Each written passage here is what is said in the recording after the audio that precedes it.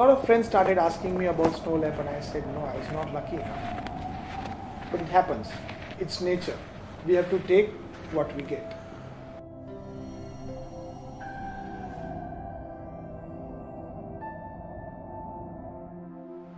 Like every other child, my childhood was also curious. I was curious about the flora and fauna around me.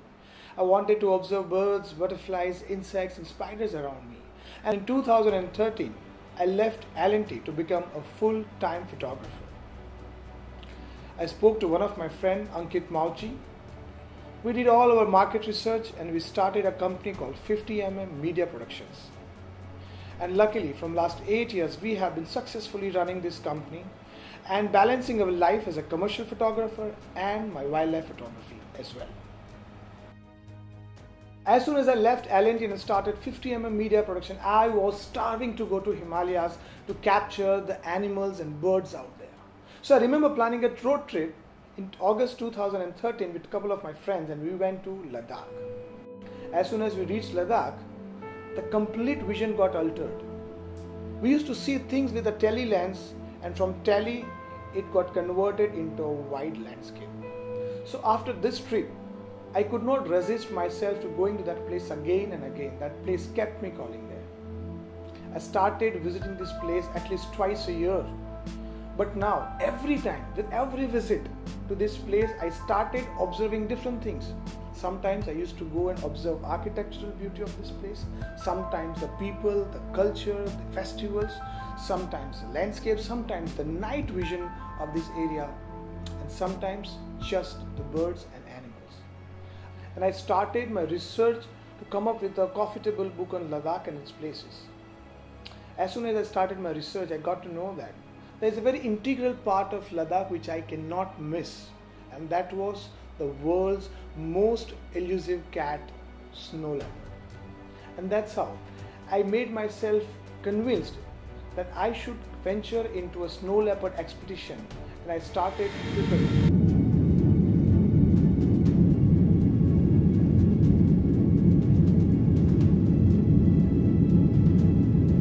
We landed into the world's highest airport of Leh in peak winters of February 2016 with all our enthusiasm to capture the world's most elusive cat.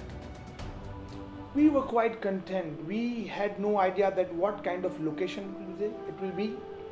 We had no idea that what kind of problems that we are going to face into this climatic conditions, but we were there. We started our camping from chilling in Hemis National Park, and we spent almost 12 days into the extreme conditions where night temperature used to be minus 30 degrees and daytime temperature used to be minus 5 to minus 10 degrees. The wind chill was killing us, and there was no hint of this cat. We kept on searching here and there, but we were not completely exhausted, because we always had an idea of in our mind that okay, if we'll get a snow leopard, we'll capture like this and that. But we could not see the tail of the cat.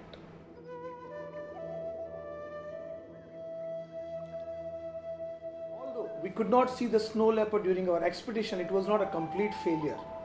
We achieved a hell lot of experience to plan our next trip to Ule Valley in 2018 February. We contacted one of the best guide, Norbu, who was a guide to National Geographic team, and they filmed the first ever Himalayan snow leopards.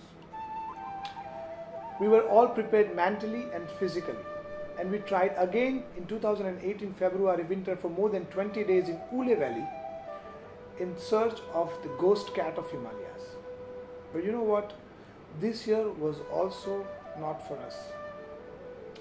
We came empty-handed with not a single image of snow leopard. One of my friends called me and asked me about the situation in Ule Valley, and I said, no, there are no chances in Ule Valley. I don't think so you're going to get a snow leopard there. He said, okay, let me try his luck. And before I reached my hometown, he gave me a call from Ule that he got to see the snow leopard. And I said, I'm going to delete your number. Please do not call me again. A lot of friends started asking me about snow leopard, and I said, no, I was not lucky enough. But it happens. It's nature. We have to take what we get. So already after 2 unsuccessful attempts of capturing the ghost cat of Himalayas, somebody wanted to put a trust on me. And I was offered a trip to Spiti Valley to capture the snow leopard along with the troop. That was Nature Wanderers. I was given a call and they said that can you go to this place, and I was, why not? I want to capture this beauty. And we planned a trip to Spiti Valley in February in 2019 once again. But this time everything was going to be different because the place was different. Spiti Valley is more difficult compared to Ule and Hamish National Park.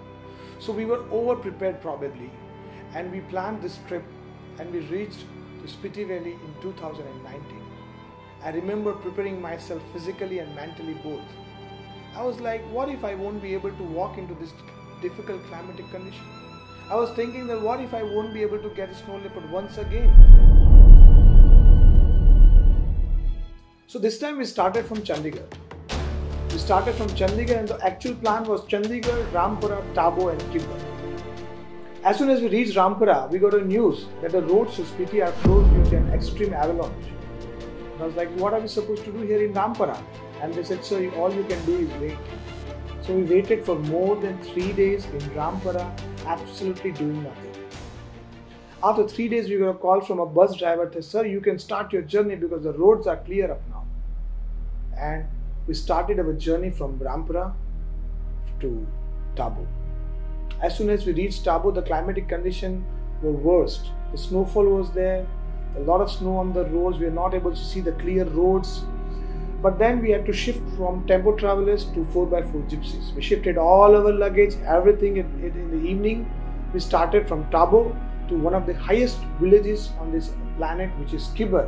And we reached there in the middle of the night. It was extremely cold. We had no clue what kind of area it is. We were just walking into the dark, and we reached to our homestay. And we tried to settle out there in these extreme cold winter nights.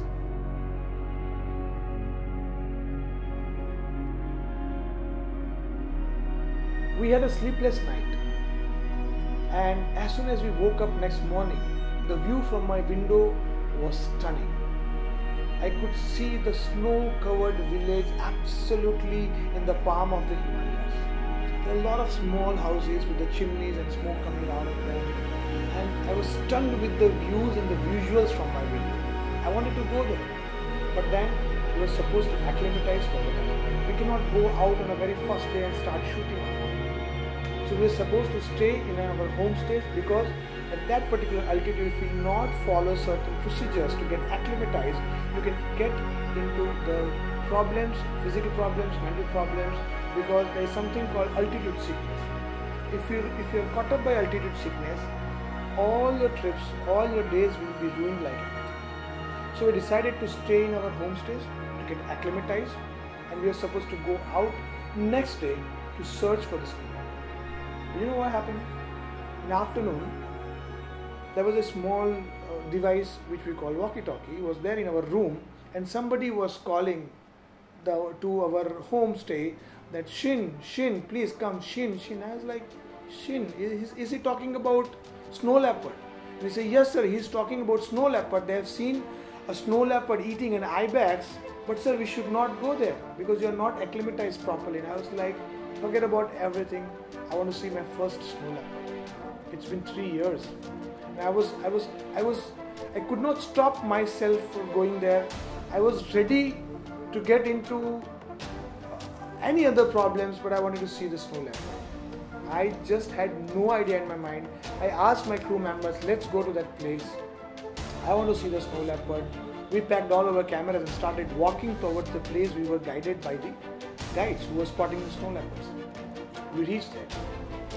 We reached to that place and we settled our cameras and asked, where's snow leopard? Where's snow leopard?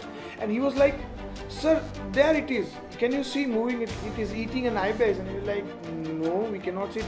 Because the scale, we were not able to understand the scale of the entire place, because it's such a huge place where you have to find a very small mammal from a 500-meter distance. And I was like, shit man, it is completely different from what I was thinking.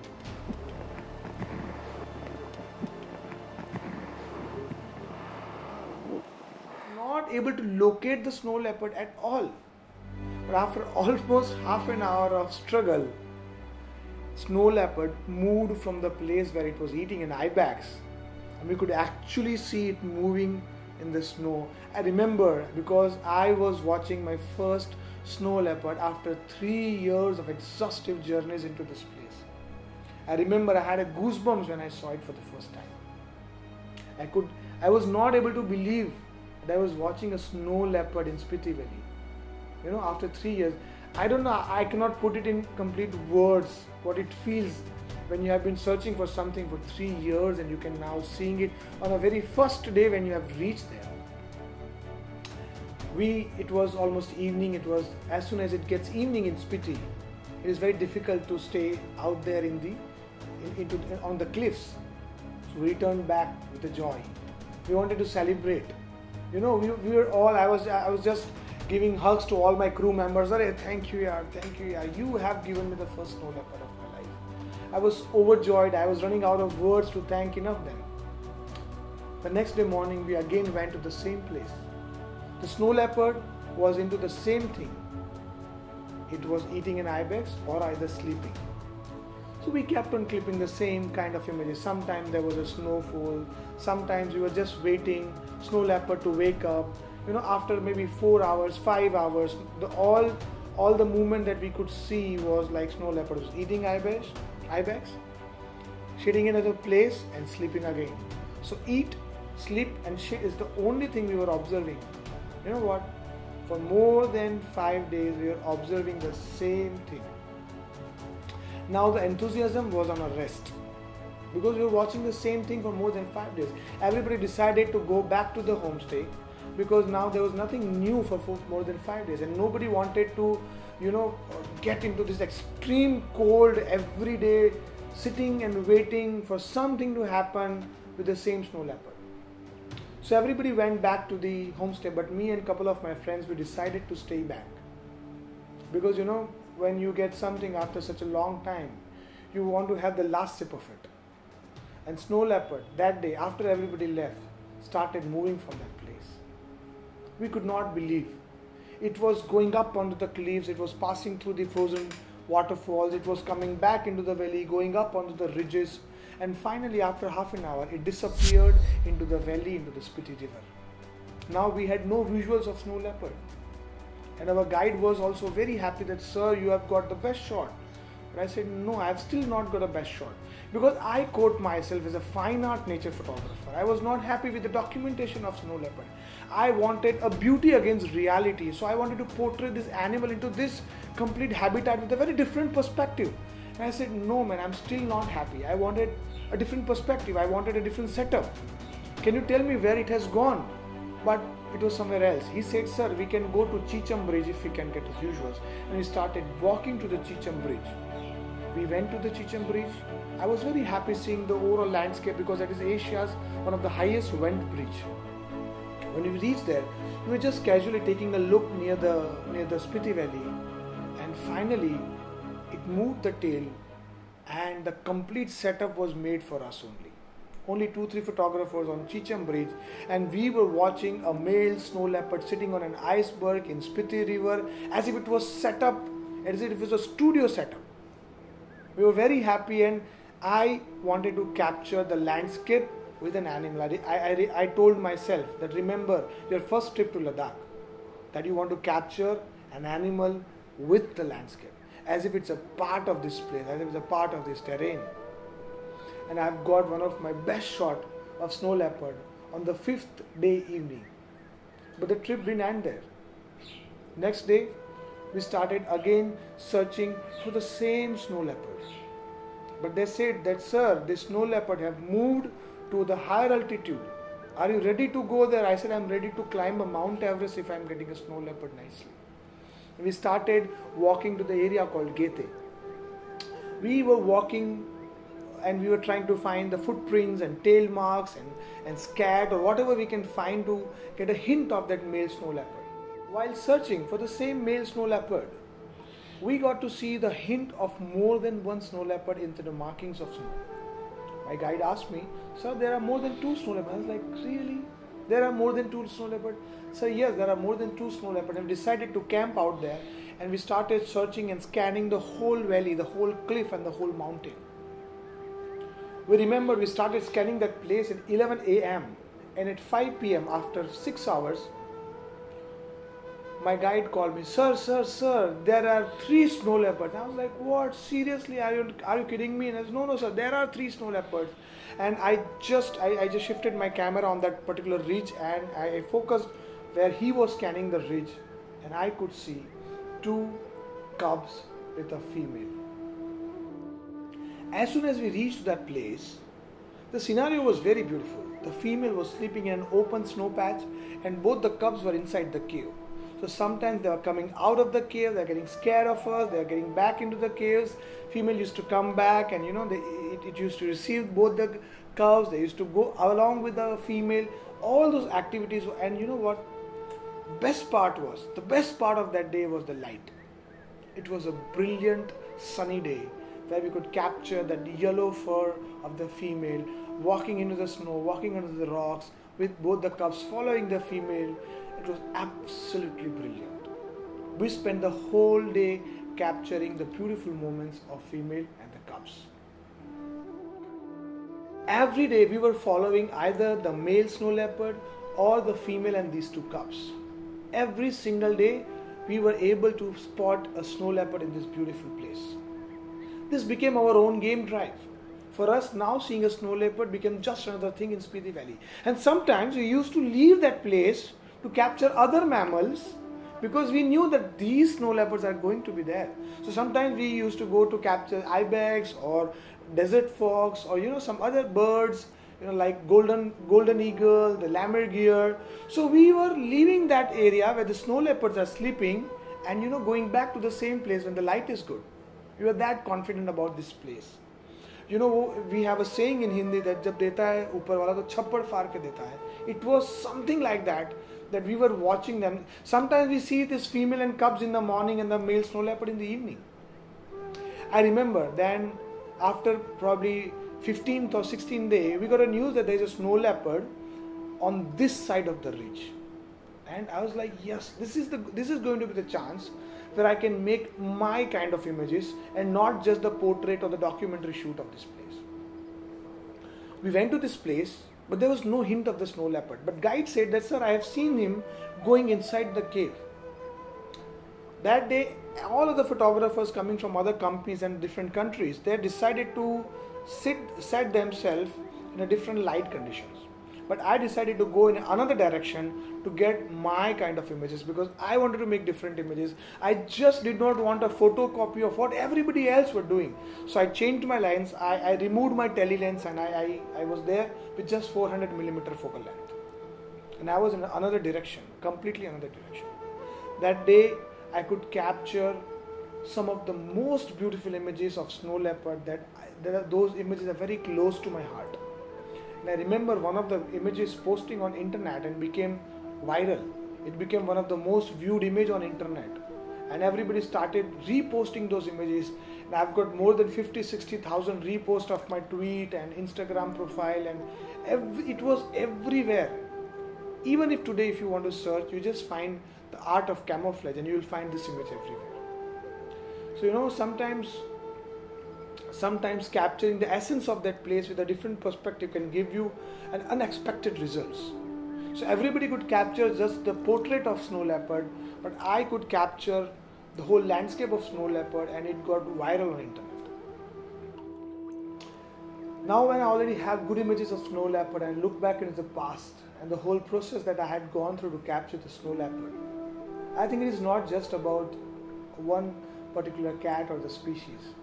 It's about the whole experience.